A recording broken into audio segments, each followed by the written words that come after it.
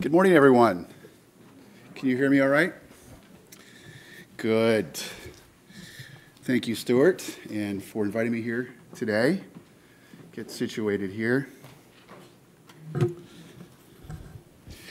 I guess you heard a little bit about what I do. I have a company called Reveal Growth Consultants, and we help our clients to find and capitalize on the best opportunities for innovation and growth in their market. To differentiate, innovate, and grow, to create a tight fit between what customers want and what the client organization actually delivers. And this increases success rates 2 to 3 times, and we do that through consulting, training, and mentoring. I'm going to be talking about how to generate breakthrough ideas for new and improved offerings. And typically, when you think about innovation, it has 2 primary risks. It has market risk, which is, will they buy it? And it has technology risk, which is, can we make it? I understand many of you also are very acutely aware of toxicity risk as well. But I wanted to ask you, how many of you know who your target customer is? Who's the person that's going to benefit or perhaps buy your work? Those of you who are clear about that, can I just see a show of hands? Okay. And I suppose if that's not clear, then it's not clear what exactly their problem is. But let me ask this question anyway.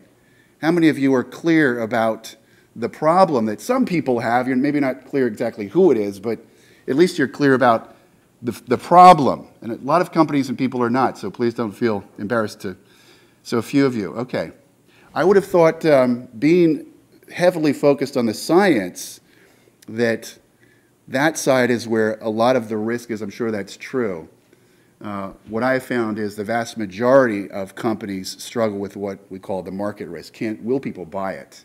Not can we make it?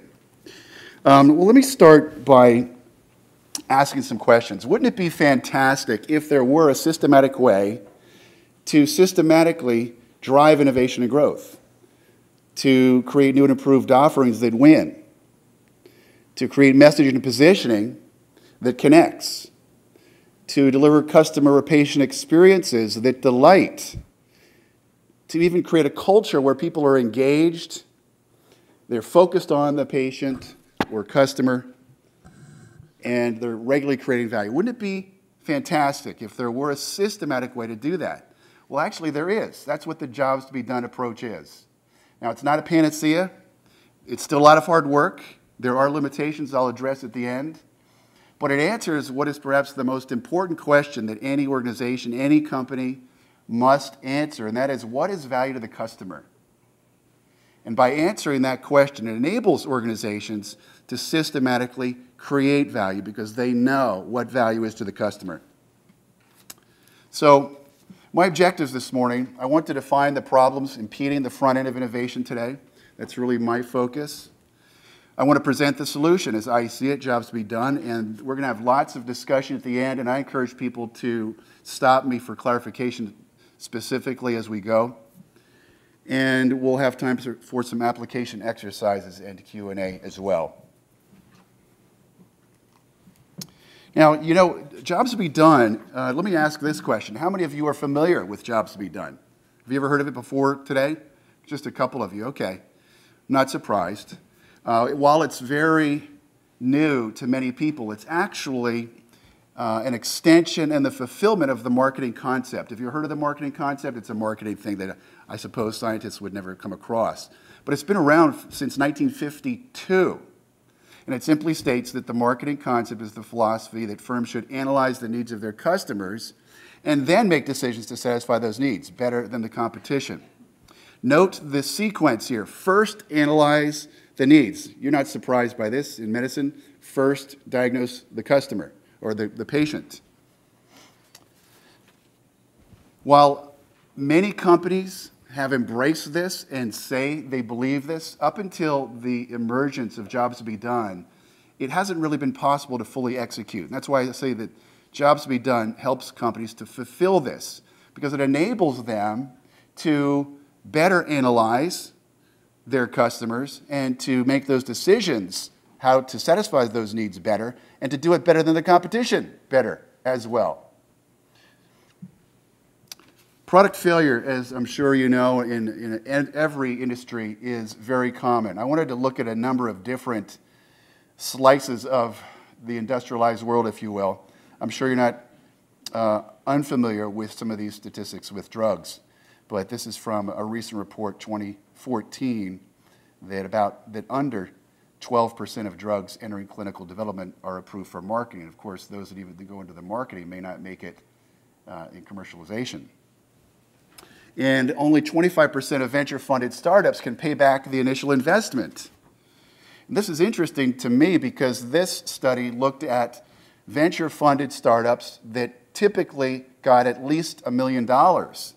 You would think that they got that money because they had the best likelihood of succeeding, and yet 75% couldn't pay back that money.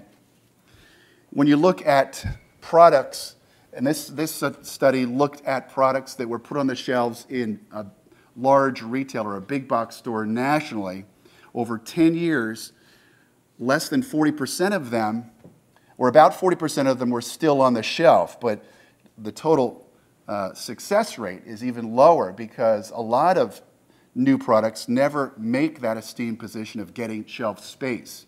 So the number that he's looking at who got into the store and 40% succeeded 3 years later is certainly high as well. So you have startups, you have drugs, you have products. There's certainly a problem. Let's look at the state of innovation around the world.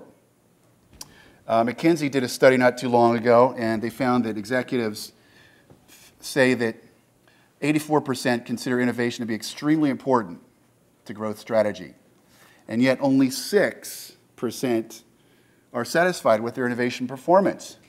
It's a huge gap. Evidently, it's extremely important and very hard. And the third finding I wanted to share with you is that very few know how to improve the situation.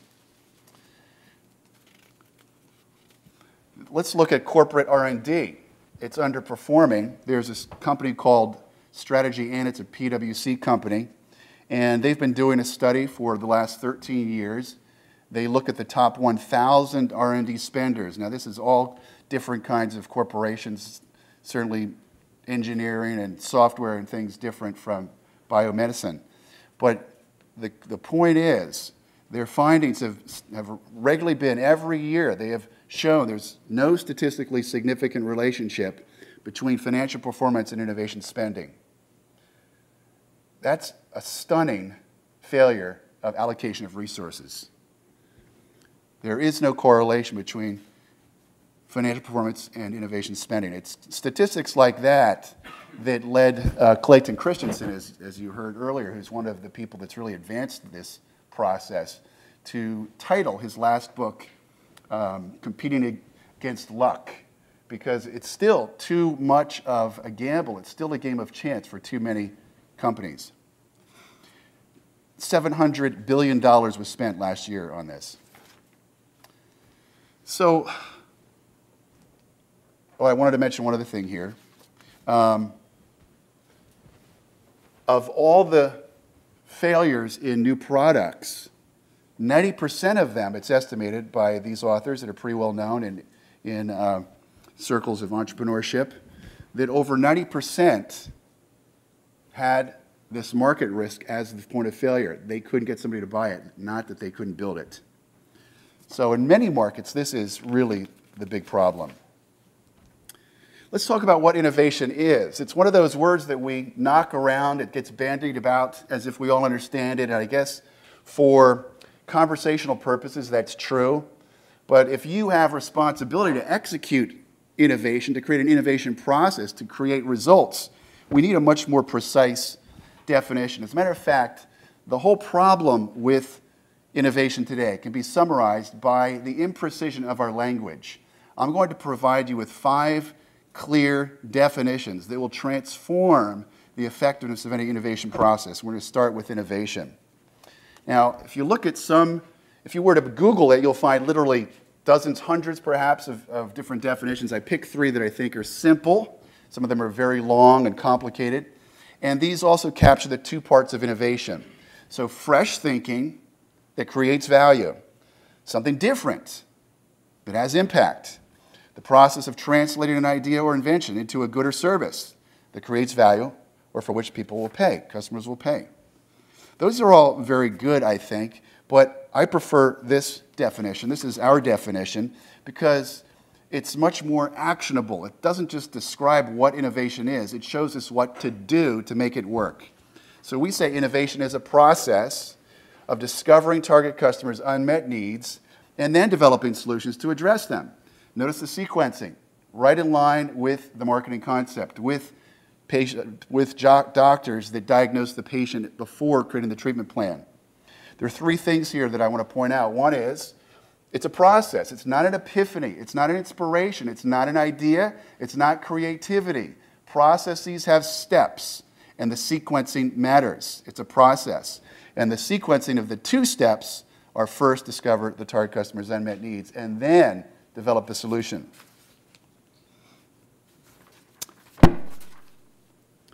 Charles Kettering, if you know that name, he was the head of research at GM for years, very famous, held 150-some patents, and he was the one that first coined a problem well-defined as half-solved. Perhaps you've heard that. And I like to say that a customer need well-defined is half-satisfied. Same concept. Now, Thomas Edison is famous for this quote, and a lot of people think that this justifies rapid prototyping, which is famous in design thinking and lean startup. And while these two processes have brought a lot of rigor, a lot of energy, a lot of thought, a lot of benefits to corporations, this is not what he was doing. He was not doing fast prototyping until he understood what the need was. He only experimented on solutions. He didn't do fast prototyping before he understood what the market need was. It's a very important distinction. Sarah Miller Caldecott, his great-grandniece, who unfortunately passed away last year, she wrote a book, Innovate Like Edison, and is a scholar on his approach, tells a story about how at 22, he was up in Massachusetts visiting the state legislature, and he noticed how slow their vote tallying was. He thought, boy, this is really inefficient. I can create an electronic vote tallying machine that would make this very efficient. He went back to his labs, he created a prototype, he got a patent, he went back to Massachusetts and presented it to some of the people for reaction, and very quickly he found they had absolutely no interest. Turns out they like taking their time so they can lobby their peers and influence the votes to come. That's part of the politicking process. Now think about that. With a simple question like, what would it do for you if you could tally these quickly without all that time spent in between people's votes? That one question would have revealed to him this is not a good idea. But instead he went back and he tried to get a prototype together and take it out there. The fact is, asking the right question is a much more efficient, much more revealing way to uncover customer needs. When you know what kind of information to get, it's prototyping, fast prototyping is a very blunt instrument compared to the precision of the process I'm going to show you. Now, there are lots of places in the world where we can see the importance of the sequencing. One I mentioned just a minute ago, and that is doctors. They always prescribe treatment after the diagnosis. It would be considered medical malpractice if they prescribed a treatment plan before doing the diagnosis, and yet that's what companies are doing every day. They're putting out products without fully understanding the customer's needs. They're doing what Clayton Christensen calls marketing malpractice. And when you think about archers or sharpshooters, they have a process that has 3 steps: get ready, take aim, then fire. They don't get ready, fire, and then ask, did we hit anything? That's essentially what a lot of companies are doing. It's hard to hit a bullseye if you don't know where the target is. The target is the customer's unmet needs, and our solutions are the arrows. We need to be clear what the target is before we start creating those solutions and sending them out into the marketplace. Now, we know from study after study that the key to innovation and growth is having a clear understanding of customers' unmet needs. It increases success rates, profitability, and market share, and many other metrics. Problem is, a lot of people don't know what a customer need is. So let's talk about what a customer need really is. Definition number 2. This is a great quote. Maybe some of you have seen it from Theodore Levitt, the late great Harvard Business School professor. He said people don't want to buy a quarter-inch drill, they want a quarter-inch hole. Now the reason this is so important is because it illustrates there's a clear, distinct difference between a customer need and a solution. The need is the hole to make a hole, the job to make a hole. And the solution, in this case, is a drill. There are always different options for solutions. It could be a punch, a pick, a laser, some yet to be invented tool. That's all the solution set, separate and distinct from the true need, which is to make a hole. Keeping this in mind, keeping this distinction in mind, is what enables us to turn innovation into a systematic process, because we can uncover the job to be done, totally independent of any solutions. And that's the kind of feedback we need to get from customers or patients or doctors, whoever your target customer is. Not their feedback on something that you're guessing might work. That's a later stage thing that will be much more effective after you know, like Edison, after you know what they want. So the beauty of this is it can apply to virtually any industry. So let's take a look at a few here. Salesforce, they even have no software in their logo. That's because they understand people don't want to buy a CRM software system. They want to get jobs done, such as improve the quality of their customer data, manage the pipeline, their sales pipeline, increase customer retention. And GBQ, it's a local accounting firm, regional accounting firm here, client of mine. They understand that CEOs and CFOs don't want to buy accounting services. They want to get their financial and accounting tasks done, such as create financial statements, determine profitability, increase the accuracy of forecasting, etc. And an arterial line manufacturer that I worked with, they understood that nurses don't want to buy arterial lines. They want to monitor blood pressure continuously and take blood samples. Now, by focusing on the job that needs to get done, they're completely freed up to come up with a solution that may be breakthrough with a different delivery platform. This is a wonderful, this is for you and me. I wanted to put this slide in here too. People don't want to buy your offerings or mine. They want to get their jobs done. And so our responsibility is to figure out what are those jobs that your customers are really trying to get done, independent of any product or service or technology. This is Clayton Christensen, and he makes a really important point. He and Tony Ulwick, I should say, I learned this approach, as I guess Stuart alluded to, over my 6.5 years with Strategy. Strategy lecture introduced a lot of this thinking to Clayton Christensen at Harvard. Tony and Clayton did some work together about 20 years ago, and I'm very grateful to Tony for that 6.5 years, for a lot of the thinking that he's pioneered and I've been able to build on in my firm since 2012 as well. This is something that Tony always talked about as well, and Clayton has too. The job, not the customer, is the fundamental unit of analysis for a marketer who hopes to develop products that customers will buy.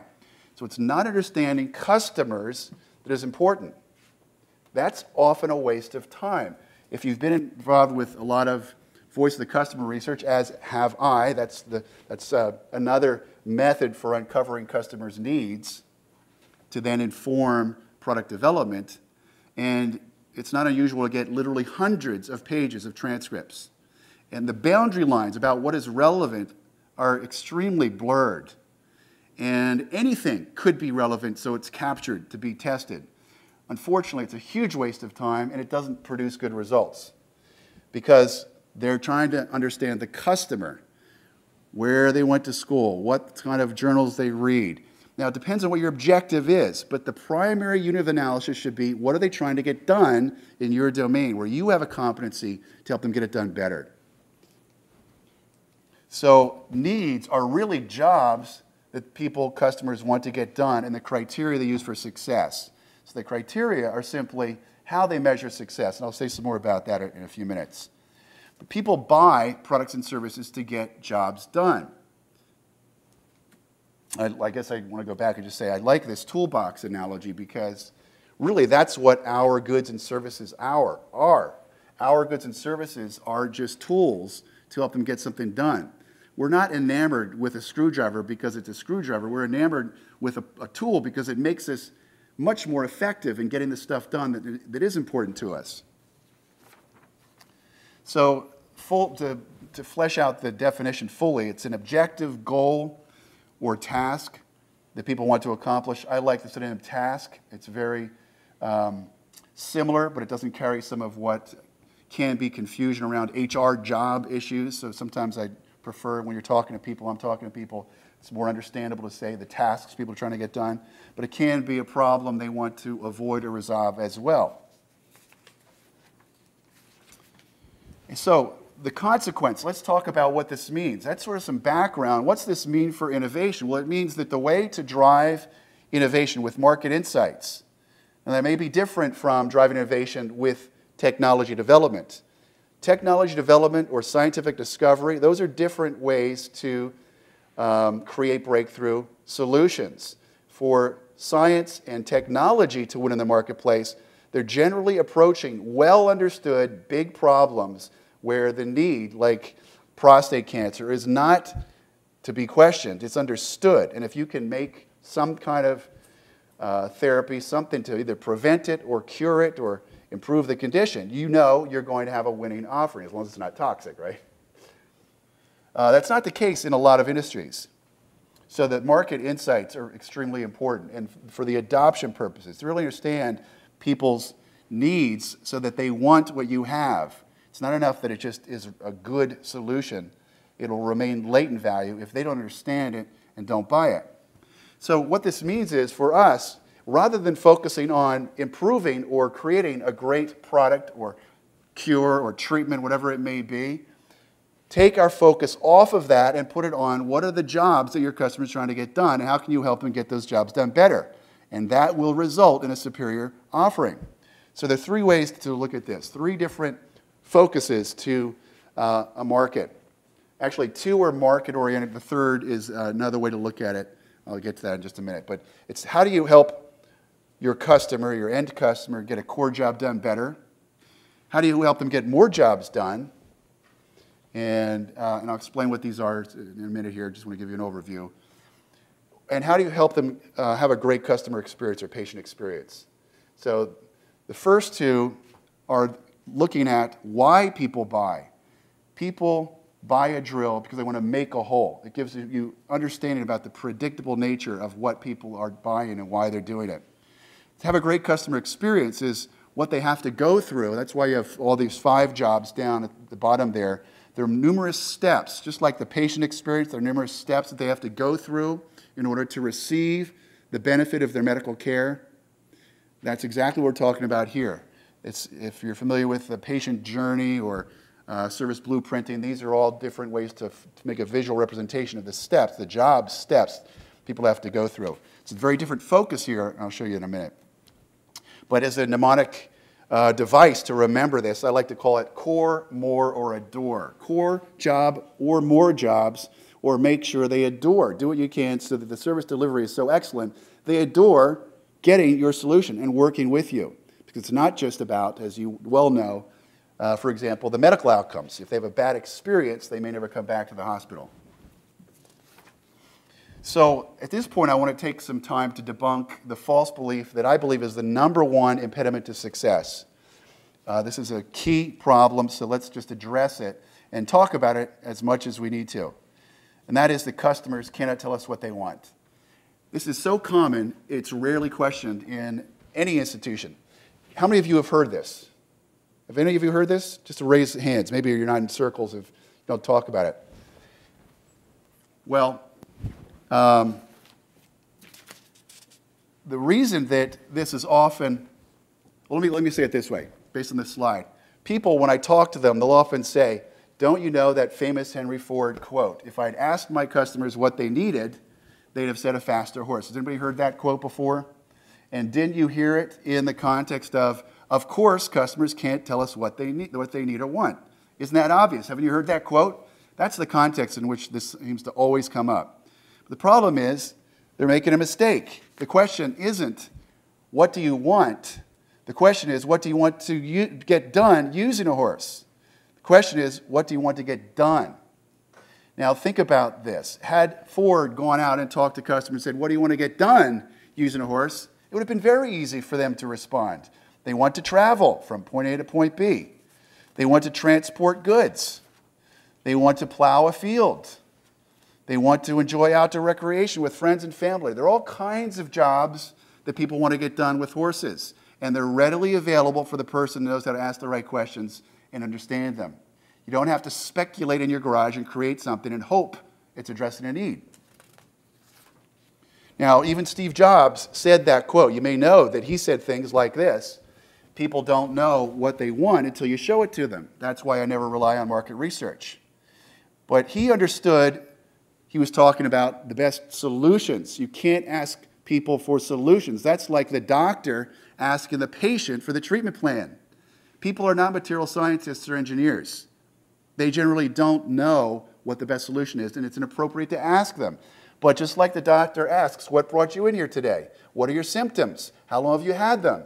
He's a very good diagnostician, and that's what we have to be. Consider yourselves, talking to customers, diagnosticians, so you can uncover what they want to get done, both functionally, I should say functionally, emotionally, and socially. And just about market research, he's right about things like jobs to beat, or voice of the customer and traditional market research. The reason a lot of market research has been suffered in its reputation is because they didn't understand the difference between solutions and needs. What we're talking about today is totally different.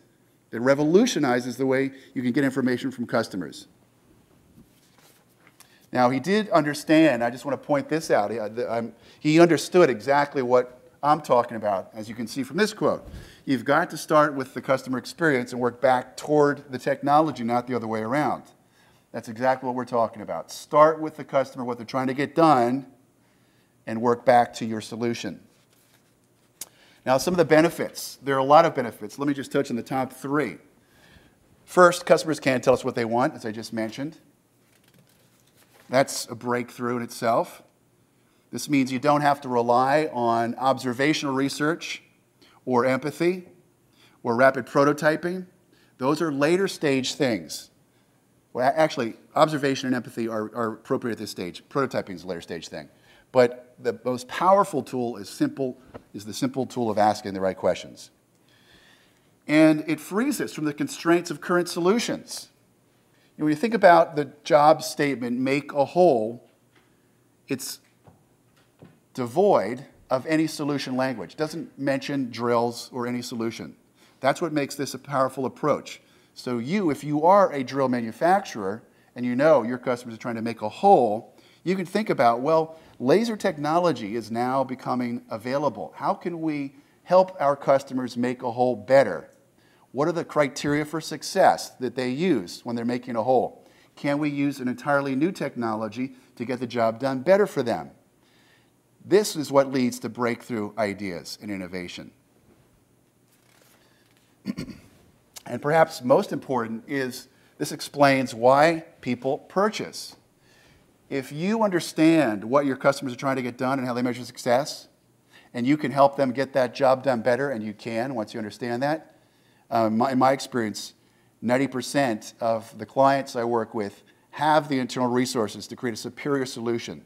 So just like that statistic I showed you, their big concern, their big question, their big need is figuring out what exactly the customer needs and how they measure success, not making it. But we need to understand why they're buying. And if you can help them get that job done better, and you can, then you can be confident that your offering will be valued. That's predictive theory.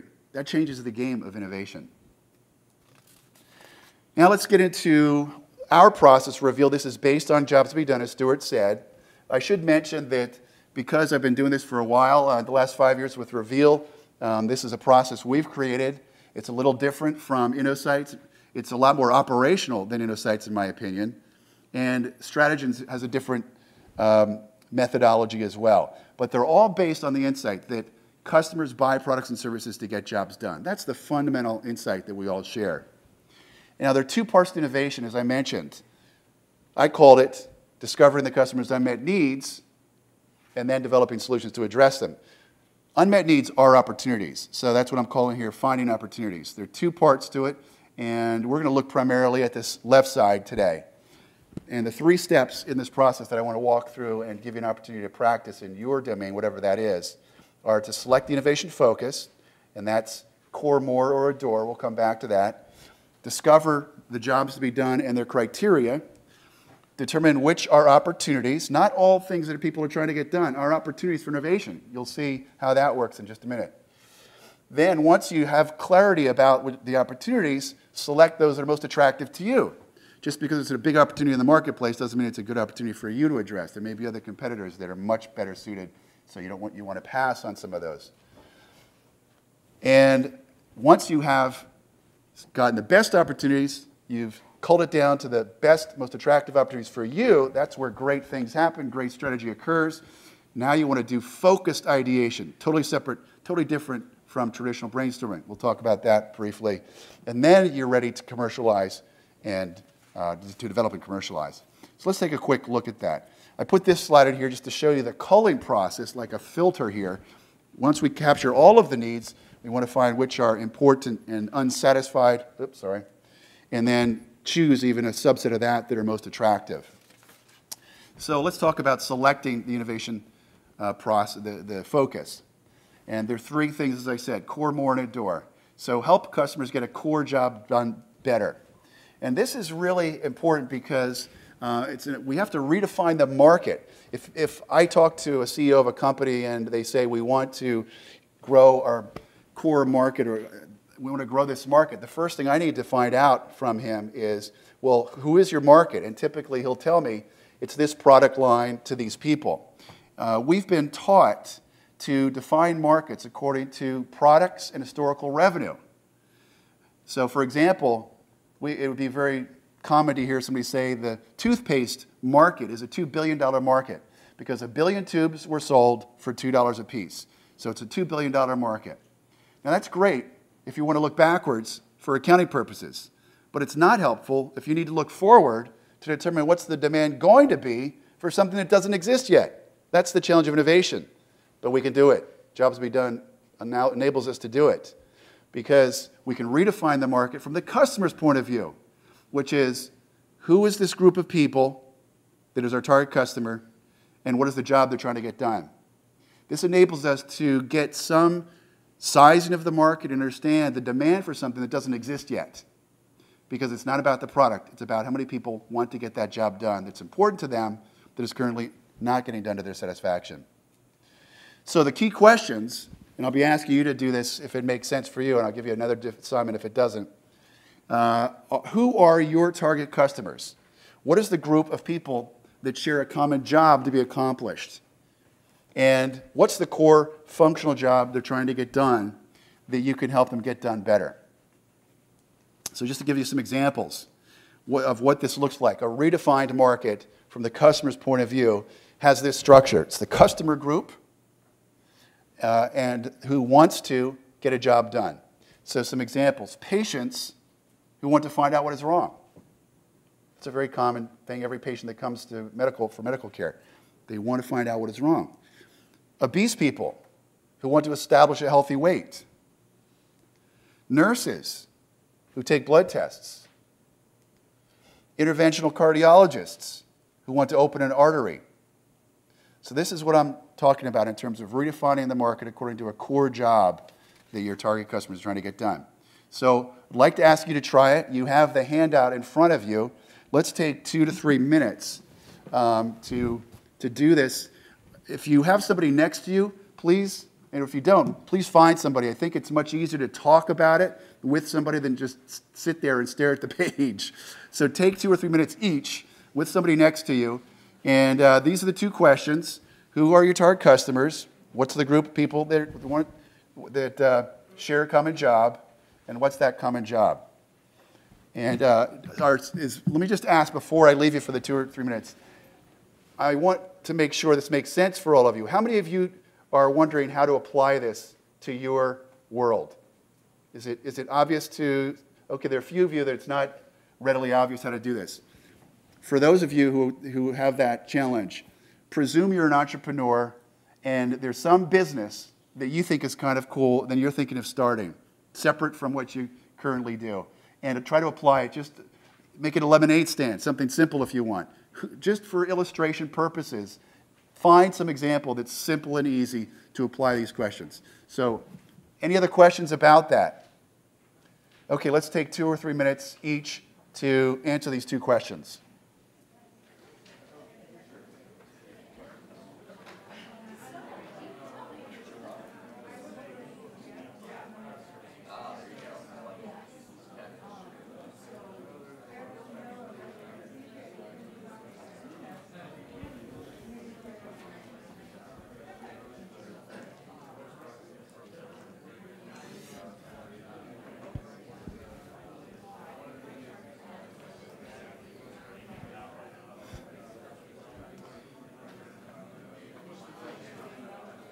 By the way, please record your answers on page 3 of the handout.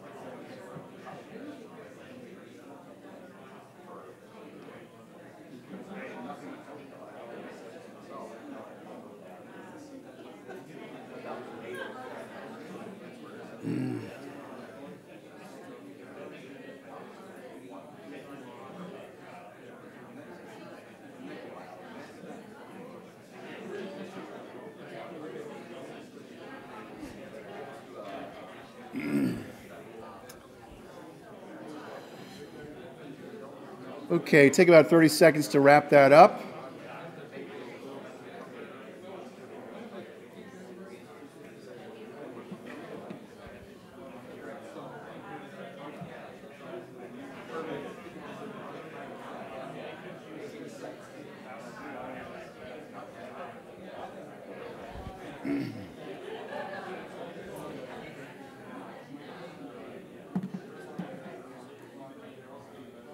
Okay, can you bring your attention back to the room? Let's bring it back up here, please. And record your answer on the handout, page 3. You'll see it says this is the map steps in the core functional job. Page 3 of your handout, the customer and the job they're trying to get done, okay? So please record whatever you came up with on the handout, page 3. Okay. Let me just ask before I move on, could you do it? Did it work? Was it possible? Yes. I see some nodding heads, but not a lot of hands. Was it frustrating? Did it not work for anybody? See, what else is there? I don't see a lot of hands. Okay. I guess I'll move on. The next one, I'm talking about core, more, and adore. So that was helping customers get a core job done. The next is helping customers get more jobs done. And again, this is a way to frame your market. So there's some markets that you'll want to define according to not just the target customer and a job, but according to a domain of jobs, an area of responsibility. So the key questions, and I'll show you some examples, who are your target customers, and what's the group of people that share common jobs in an area of responsibility or domain? So area of responsibility is the most common. So for some of my clients, I can tell you for Microsoft, we looked at what do IT professionals want to get done in the course of their work. Anything that was highly important and unsatisfied was of interest to Microsoft. For Herman Miller, they wanted to find out what are all the jobs that nurses in acute care settings are trying to get done, because they're trying to create furniture and modules and equipment that helps them get their jobs done better. For GBQ Accounting, that accounting and consulting firm I mentioned here, rather than help customers get a core job done like with assurance or tax planning, that's so competitive, they said, we want to find other revenue streams. So let's find out what else CEOs and CFOs, for them, their market are CEOs and CFOs in mid-level, mid-sized, privately held companies. What are those folks trying to get done when it comes to financial and accounting related tasks? And again, those that are important and unsatisfied are opportunities. So in those situations, it's really an opportunity for new revenue growth. Core markets help companies to drive core market growth. And helping clients get more jobs done is a new revenue stream, new market growth strategy. Make sense? So these are the two questions, similar but different, and here's some examples. Jobs, I guess I mentioned them right just a moment ago. Jobs that nurses are trying to get done in acute care settings. Jobs that physicians want to get done to manage a practice. Jobs that chemo patients want to get done that are now difficult to execute due to the side effects of chemotherapy. So you can see in this situation, it's sometimes I would call the last one a domain. It's not an area of responsibility, but it's a domain.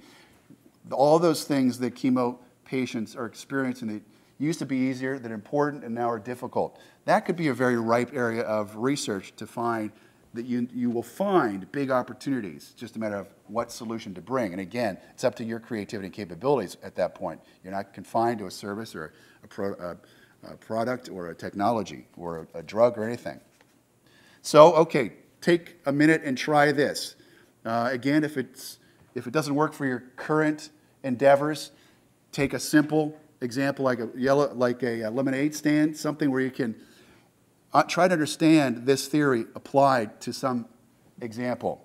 So here are the two questions. Let's take, again, 2-3 minutes each and record your answers on page 4. So any questions about that? Okay, let's go ahead and do that with somebody next to you.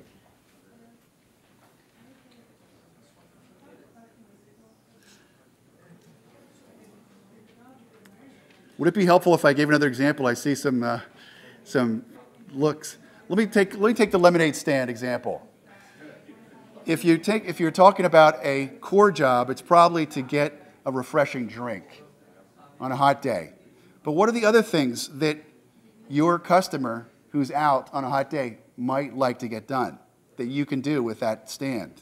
So what are some of the other jobs that that person, those people at target market, might want to accomplish that you can serve through at least your lemonade stand? Make sense? Okay, let's go ahead.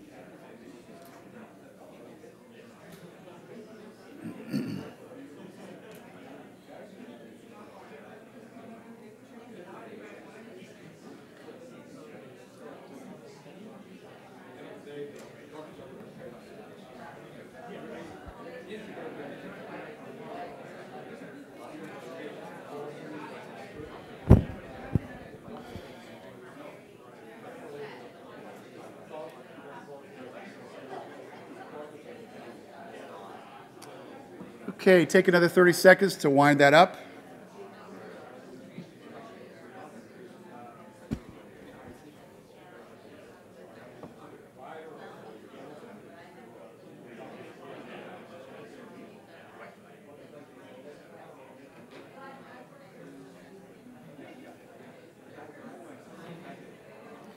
Okay, if you can bring your attention back to the front of the room.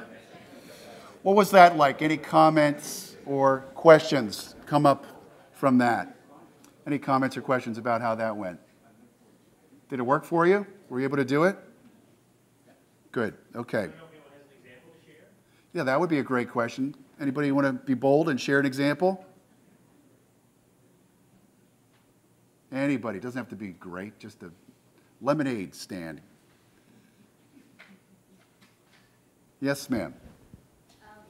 I'm an ICU nurse, and so I would picture my customers being like nurses, fellow nurse in an ICU setting, and our domain would then be the patient care in that setting, and one of how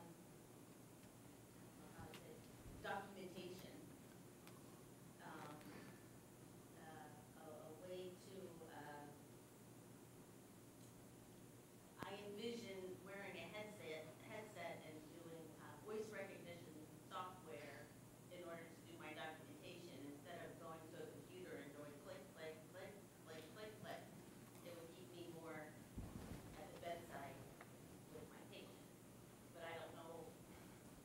how to put that into the framework? All of that, yeah. Well, it's interesting. You have a good idea. That was a headset, right? With some Alexa. Okay. Yes. Yeah. And this is usually the way it works, right? I mean, most of us come up with ideas, but it's interesting to note. An idea presumes an insight. Innovation really begins with an insight. It's often wrong, but it presumes an insight that, hey, I could do my tasks better if I had a headset with voice recognition and I could speak these things instead of trying to type them all out. That's a great insight. But it is helpful to figure out what is the job that you're most interested in getting. Can you tell us one core job in particular? You talked about documentation.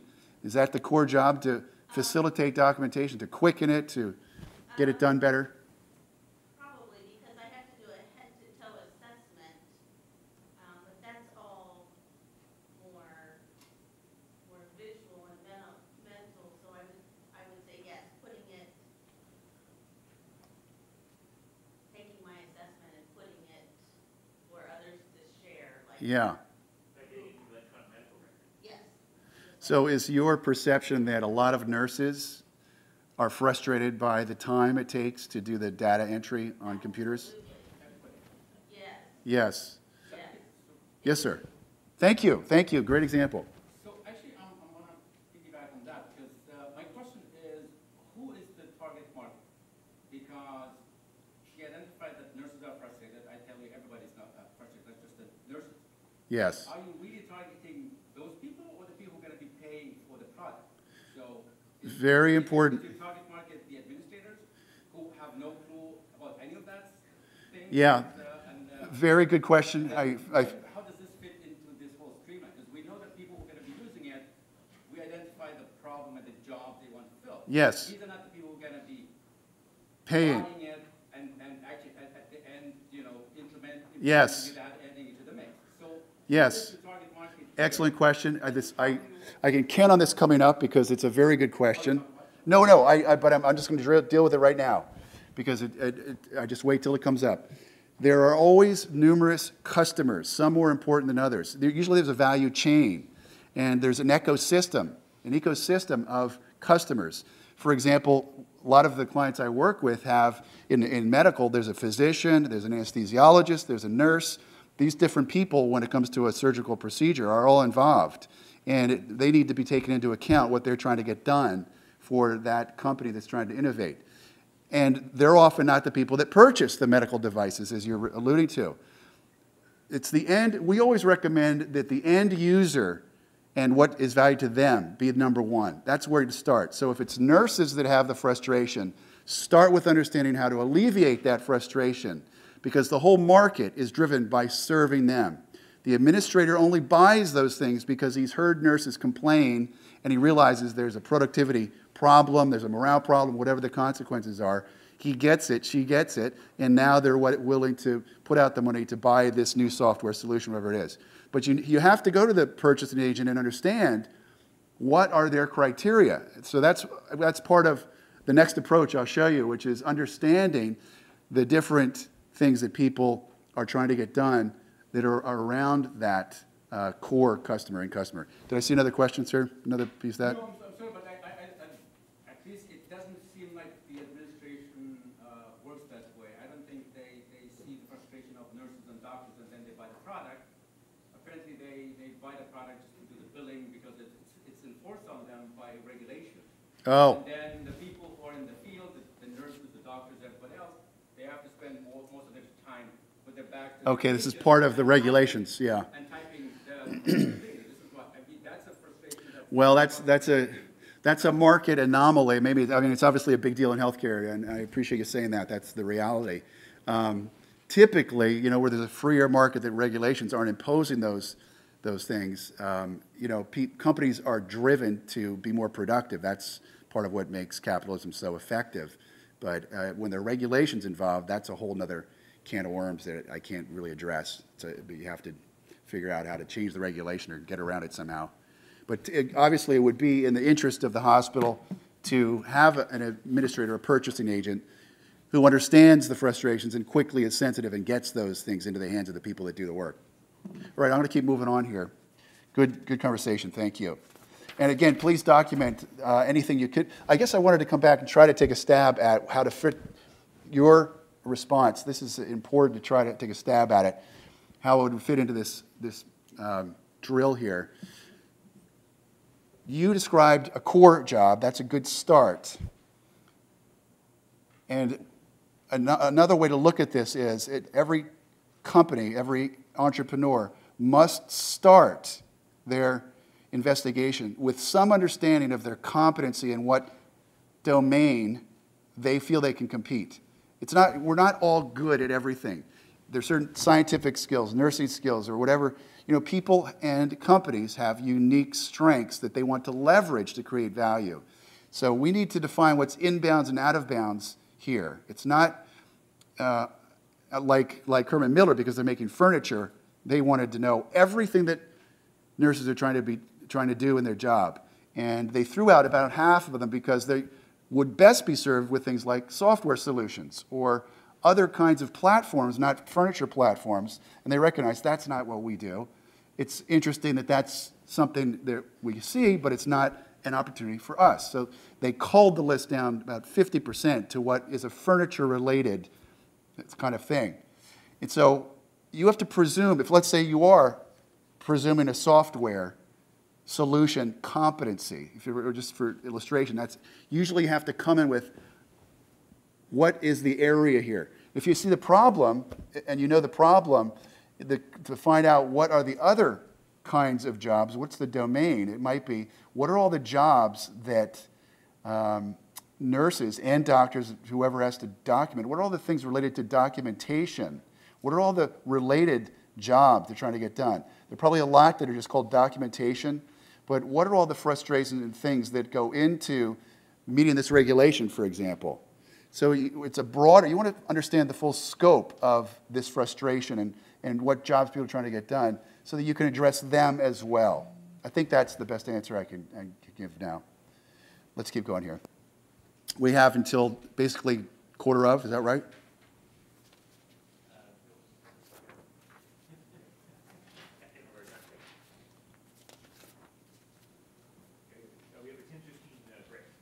Okay. Well, the last one here, and then I'll whiz through to the end pretty much. This is so it's core, more, and adore. This is a customer experience or patient experience innovation strategy. And what we're trying to do is help them to get the job done of acquiring your value better. So the questions here are, again, same target market. Now, this is a little different than the other two, which are getting at why people buy. They want to buy your offering to get jobs or a job done better. Here, we're presuming you know what the job is. It's like you can't, when somebody comes to the hospital and you're trying to improve the patient experience, you have to know what they're there to get if you're going to improve that patient experience. Like if they're there for chemotherapy, then you need to look at all the steps that they go through when getting chemotherapy. So in the other cases, we're not presuming a solution, but in this case, we're looking at the particular solution and how they acquire it. Another way to look at this is, well, I mentioned it earlier on. This is not why people come to the hospital. They come to the hospital for treatment for their cancer, oncology, for chemotherapy, let's just say. That's what brought them here, that medical need. But you want to provide the best patient experience you can. So it's really important you understand what different job steps they have to navigate in order to receive the benefit of your chemotherapy. Follow me? So that's what we're looking at here. And I'm going to skip over the example for time purposes. We're going to skip over the application exercise, I should say. Here's some examples. So hospital committees purchasing peripheral IV catheters. So this was a peripheral IV catheter manufacturer I worked for, and they wanted to know, they're international, how are hospitals making these decisions? It was opaque to them. They couldn't figure it out. So I went and talked to these committees, purchasing agents, to find out what the different job steps they go through to make that final decision. That's part of, for this client, this third strategy of the experience. Cancer patients receiving chemotherapy, I just mentioned that. Patients obtaining medical services. Families visiting an admitted patient. You can look at let's take a look here. Here's a map of the patient obtaining medical services. And it starts with, if you can't read it very well, it's schedule an appointment, access the provider, explain the problem, obtain a diagnosis, evaluate the treatment options. These are job statements. These are not services being delivered. There's no mention of the service typically in these statements. Just like the job statements, these are job statements. If you're familiar with customer journey mapping or service blueprinting, those are some other visual displays that break services down into steps. But the focus and the objective is very different here. In customer journey mapping and service blueprinting, people are trying to document the service interactions, the service encounters.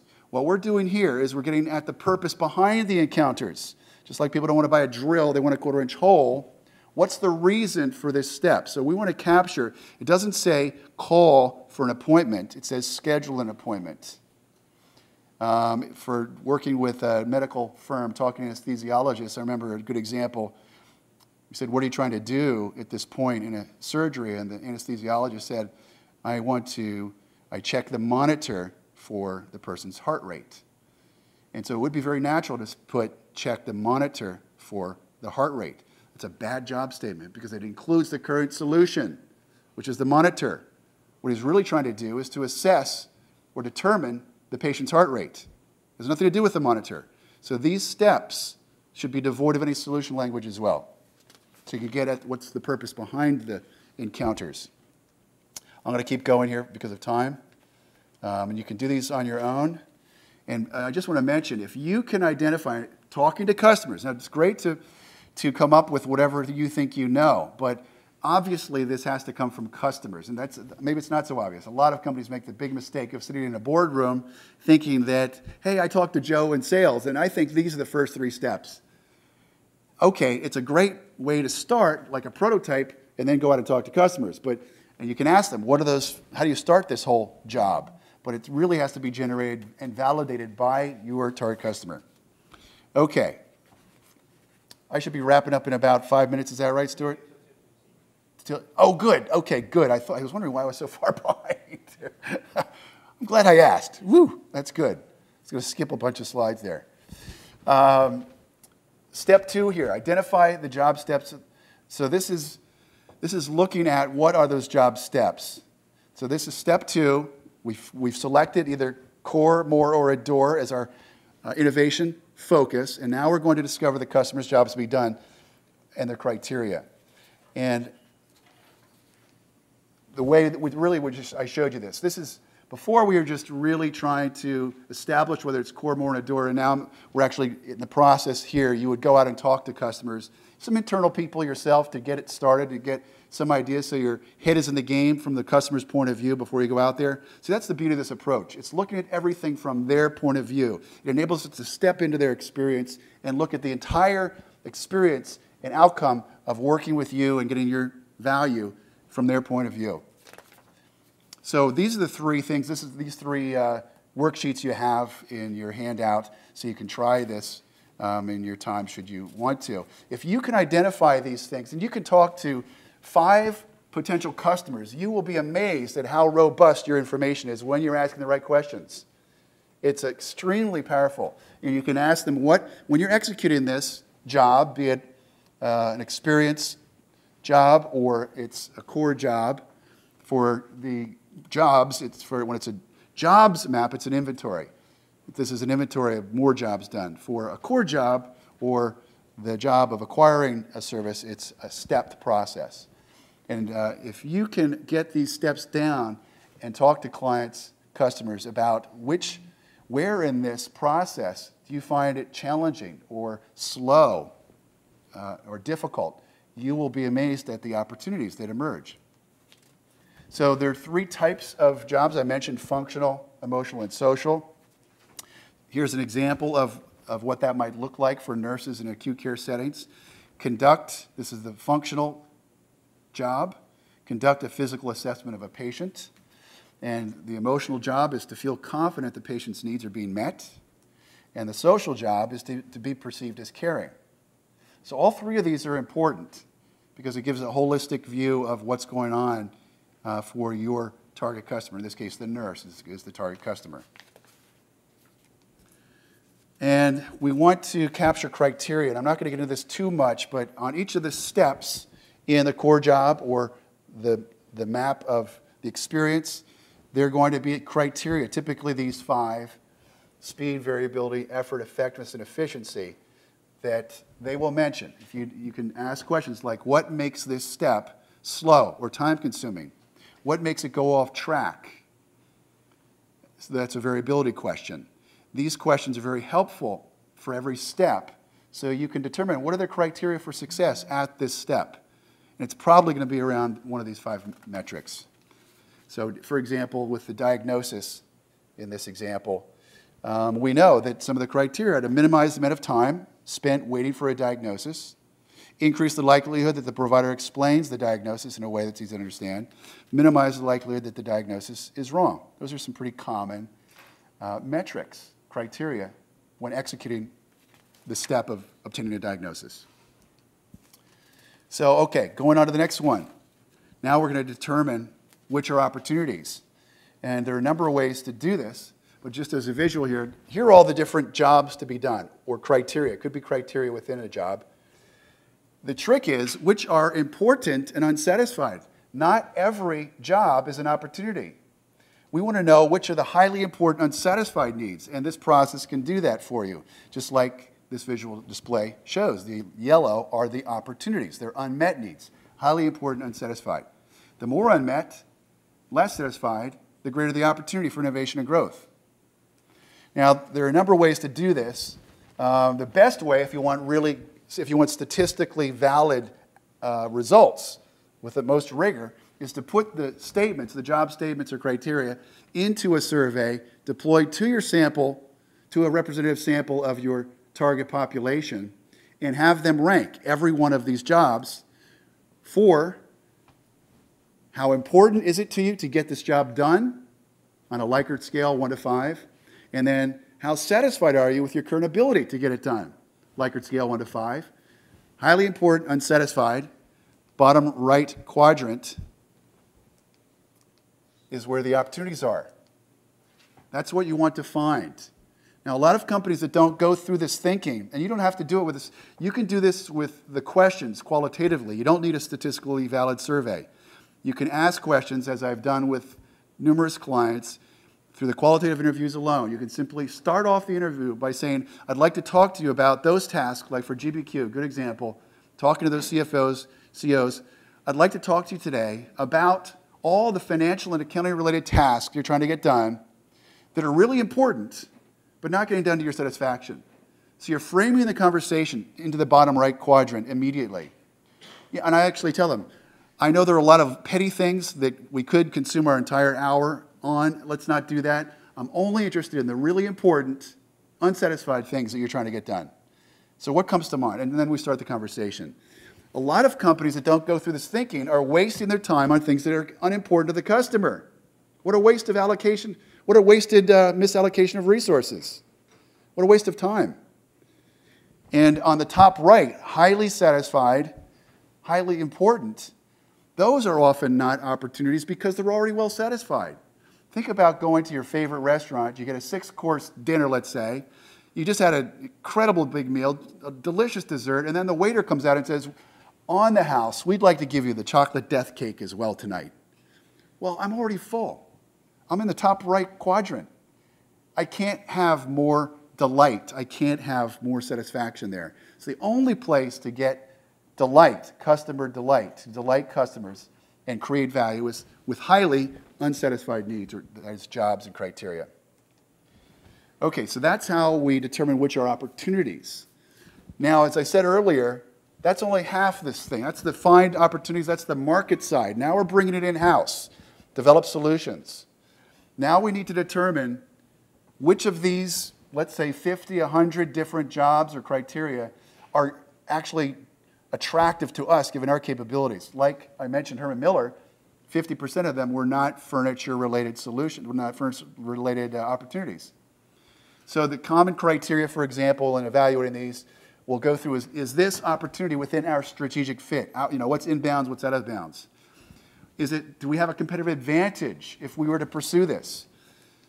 Is there a big revenue potential if we were to win this, et cetera? There are about 5, 6, 7 common variables typically that every company has that's in a commercial environment. Okay, now we've got that down. We've uncovered all the jobs. We've determined which are important and satisfied or opportunities. We determined which are valuable or attractive for us to pursue. Now we can take it into what we call focused idea generation. Very different from traditional brainstorming, because now we have great clarity about a few areas of great promise. Unlike brainstorming that tends to be a guessing game and find out later if it really meets a compelling unmet need. This is where design thinking can add a lot of benefit.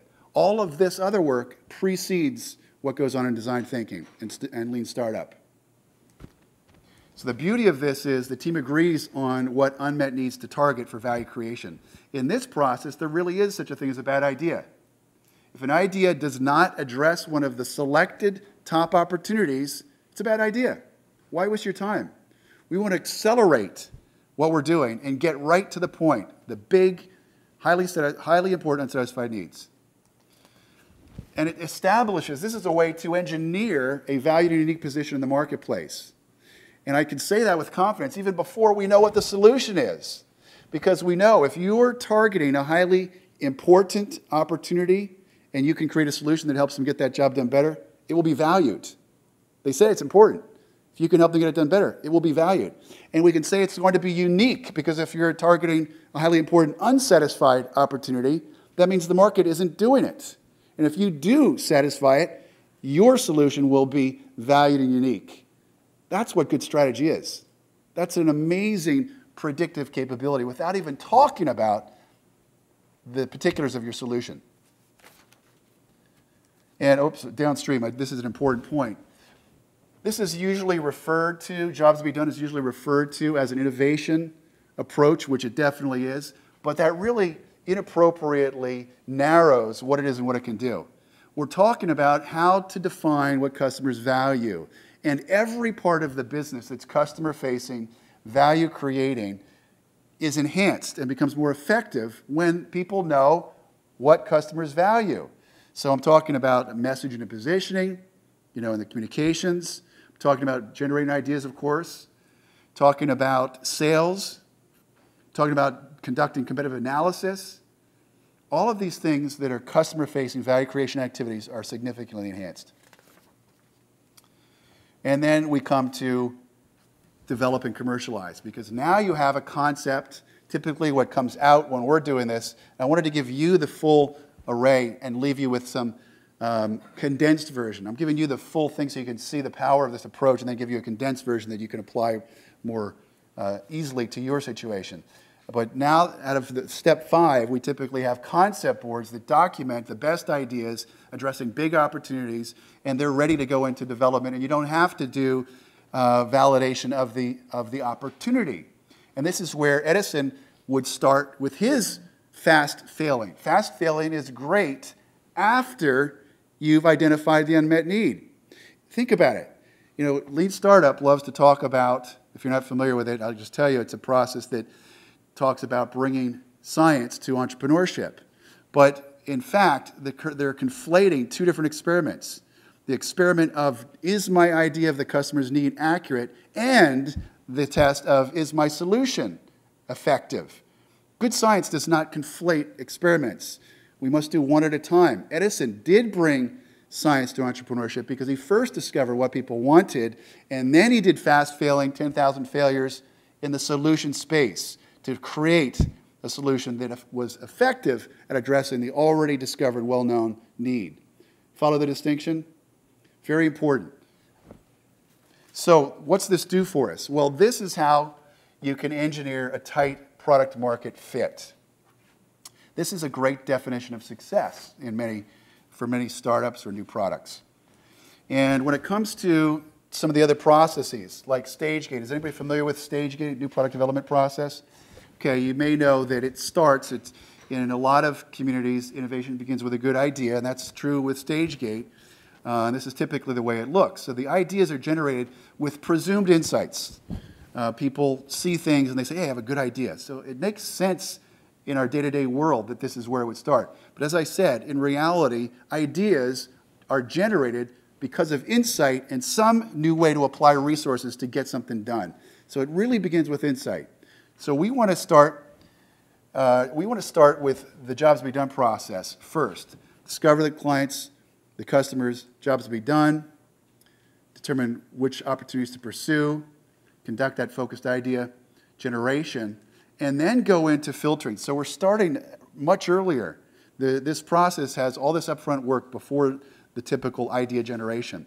Then you can go into the regular stage gate process, and you'll see prototyping at stage 3.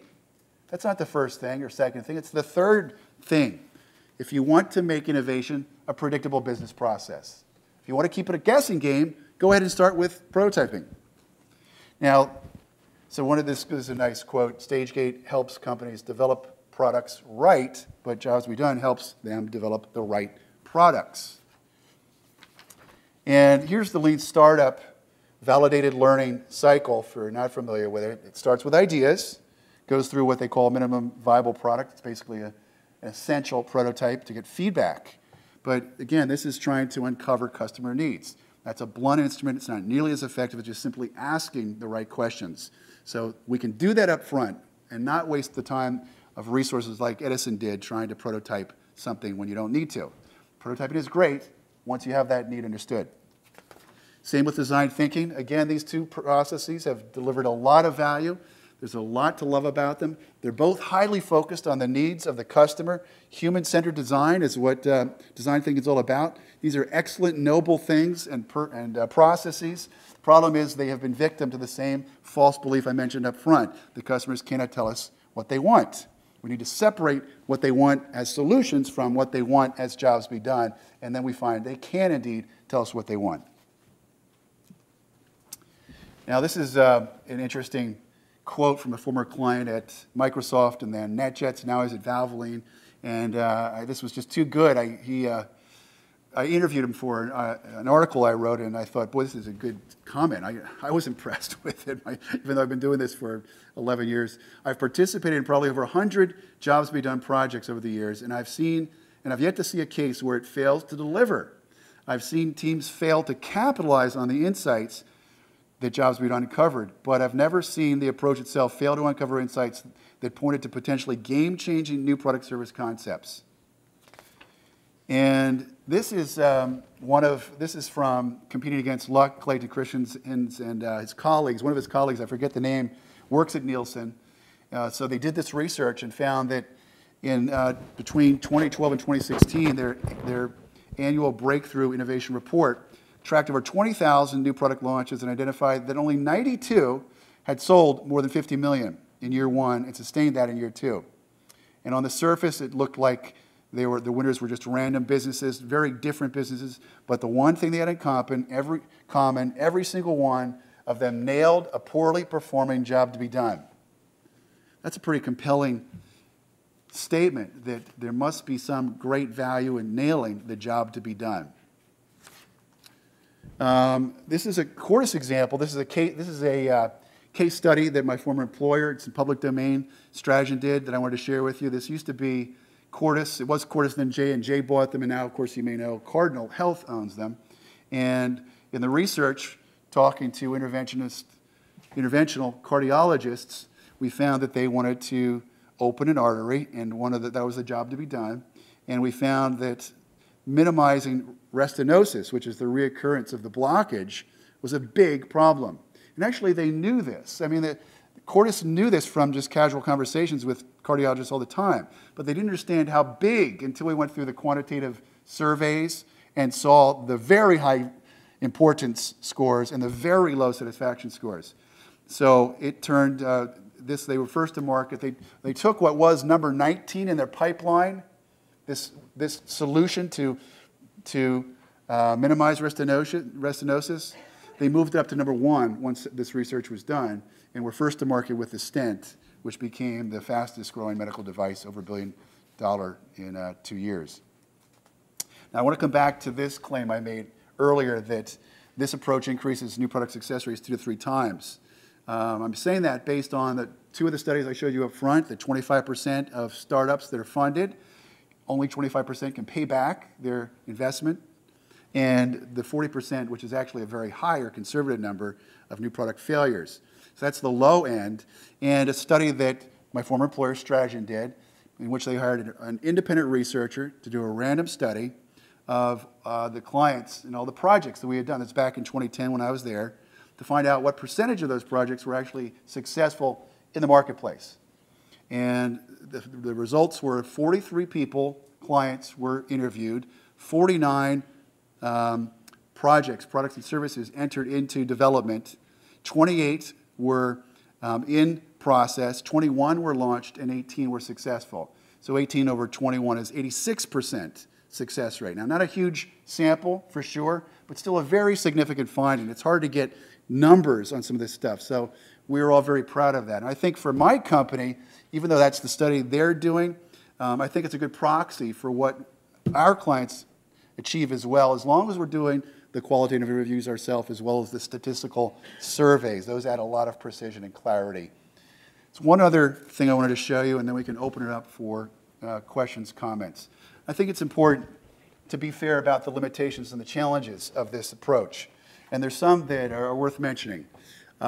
First, it's very different, if you haven't noticed. Now, maybe because you're not in these circles, you wouldn't know. This is very different from what people hear when they're in design thinking or lean startup circles. So there's an immediate question, like what? It's just the whole gestalt is quite different from what we have heard in those other very popular, very effective in many ways approaches. But this approach complements and precedes design thinking and lean startup. But it's so different, that's certainly a hurdle. There's an educational process for people to understand. Framing projects, like we were trying to do about More, Core, and Adore, how to really understand what part of the market to go after, what inputs to capture, that's really the key skill here. You must understand what inputs from customers you want to capture that will guide you in your development, in your idea generation and development.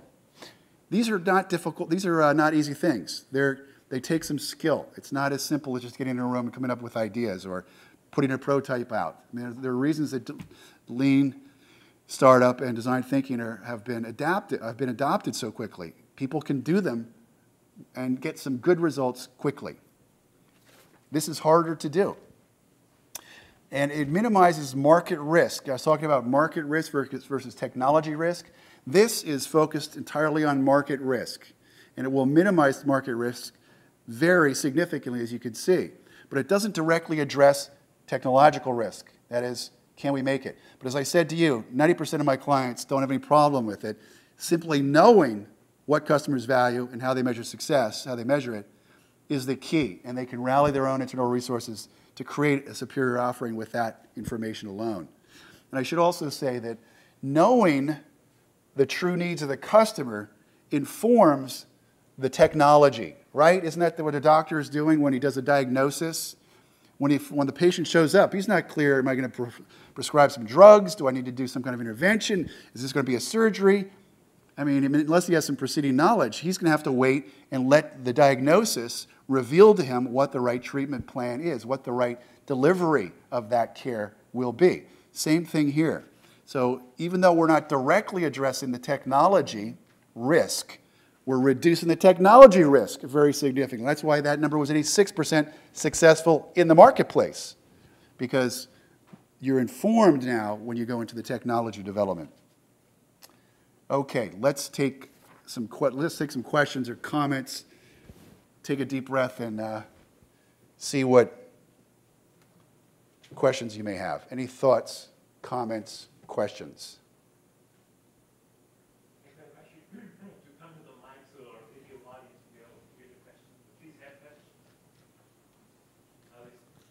Does this make sense?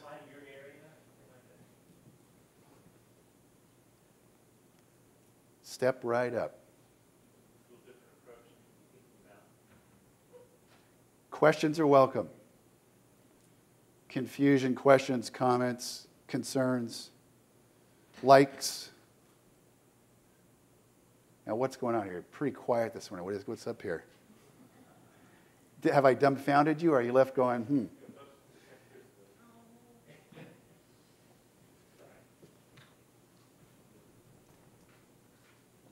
Well, as I said before, I'm a nurse, and so I'm at the user end of a lot of what you're talking about. And for years, I've seen things handed to me or given to me to use with my work, and I look at it and I say, nobody ever asked the nurse why we're doing this or what this is good for or why to even put it where they put it. And I'm so thankful to hear your process and that it's putting the end user or the customer first. Yes, good. Thank you. You're welcome. Glad to hear that. Yeah, actually, I'm not talking about the culture of innovation, but there are direct applications. I mentioned in my start that what if you could create a culture where people are engaged and they're focused on the customer and they're regularly creating value. When everybody knows what your patient or customer considers value, how they measure value, it's engaging. It helps increase motivation because, you know, the people often don't realize, I didn't know, I was actually going to be a psychologist, but I found a way to help people and through basically a behavioral change program to change their behavior and reduce the incidence of smoking dramatically in Philadelphia. And I recognized, I got into business to actually deliver this program. And I recognized the noble purpose of business is to create value for a customer. I was thinking business didn't have that kind of noble purpose. Healthcare has that kind of noble purpose. That's certainly true. But business has a noble purpose too, helping customers get the value they need, whether it's nurses or other people. So figuring out what it is they're trying to get done and delivering it to them is a wonderful thing. Yes, ma'am. So I guess my question is, how do you deal with competing interest? So a customer wants a cell phone battery that will last them forever. But on the flip side, companies that are making cell phones don't want your product to last forever because they want you to buy the next round of cell phone. So how do you build in competing end-user customer interest? Great question. That is a very real challenge for companies every day, those trade-offs. And first I would say, typically I don't get into that. The front end of innovation is I hand it off when we have the concepts generated in concept boards, and then it goes into stage gate, and they have to figure that out. So I have to confess I don't deal with that very often. However, we can find out, just like from the same process, we can find out which of these needs of the customer population is greatest. So if there's a trade-off, you can have a mathematical representation of how big the market that cares about the battery is and how big a deal it is to them versus the other option, whatever that is. The thing I guess you're saying the company's priority to not give up the opportunity of repeat sales. These are trade-offs with full information. The more information, the better informed the decision makers will be. And I guess the way that this might apply is simply giving the information to that decision maker, that team, about how big a deal is this. We can actually size that market and size the bigness of that concern in the marketplace to decide, do we want to address it or not? Any other thoughts, comments?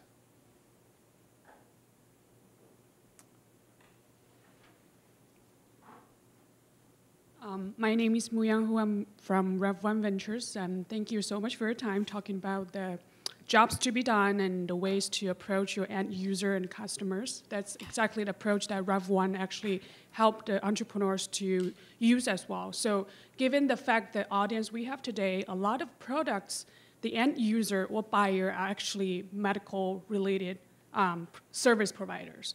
So one challenge we have been facing is how we can approach those target audience. What are the ways that can actually help them to easily have the access to these target audiences? Because compared to the software companies, the consumer market is really much easier to tag along, right? So what are the ways that, in your experience, that you have been using and it's been very effective to approach those end users? So I'm sorry, I may have missed something in the beginning. Tell me again who the end user is. So I'm just speaking for the general crowd here. So Yeah. I'm assuming a lot of end users are doctors, pathologists, or Yes. Pediatric, I don't know, practitioners. Okay. So those are very specific, right, end users. Yes. So how can you reach them while you're developing your product? Because you need their feedback. Yes. And So is it a question of the difficulty to get in to talk to them? Is that what you're referring to?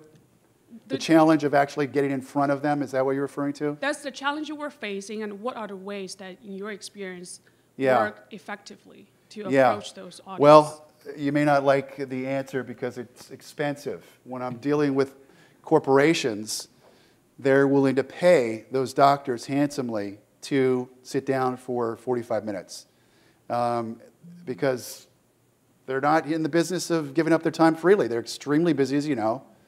And that's true for CEOs or lawyers or, high-skilled, high-paid individuals typically are not going to do volunteer, surveys or interviews. So it does require, it can be a few $100s for 45 minutes for some people. That's typically, I'm usually working with corporate enterprises, so they know that that's just part of the cost of business. I wish I had a better answer for people who are, trying to do something on their own as an entrepreneur. But I do want to emphasize, with as few as 5, actually fewer, talking to people just in your environment. I mean, I'll bet every one of you knows somebody in a target market you might be considering that's a friend of a friend, a family member. I mean, simply talking to those few people and asking these types of questions can go a long way. And they'll do that for free, right? Take them out, buy them lunch, tell them what you have in mind. You'll get great information.